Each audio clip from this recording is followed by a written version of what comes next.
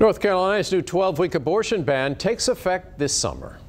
Lawmakers voted to override Governor Roy Cooper's veto last night. The move restricts the procedure 8 weeks earlier than the state's current ban. We have team coverage on the controversial law. Ann Sparacco explains why Virginia could feel the consequences. But we start with Emily Harrison. She breaks down what's changing in North Carolina on July 1st.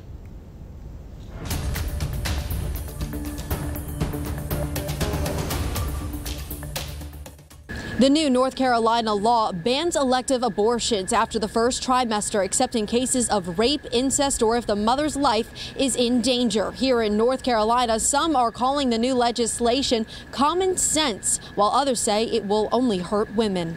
I just think that it's ridiculous.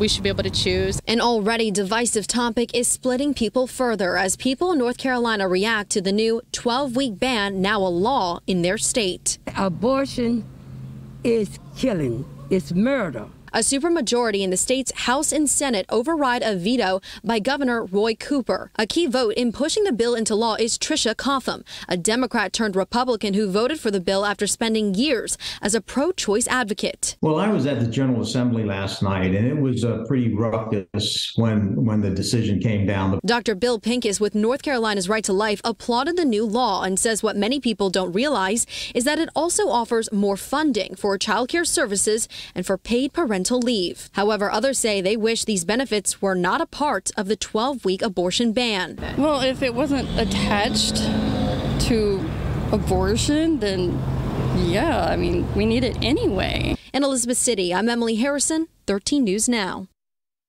Governor Cooper denounced the General Assembly's decision to override his veto. He released a statement on Twitter reading in part, strong majorities of North Carolinians don't want right-wing politicians in the exam room with women and their doctors.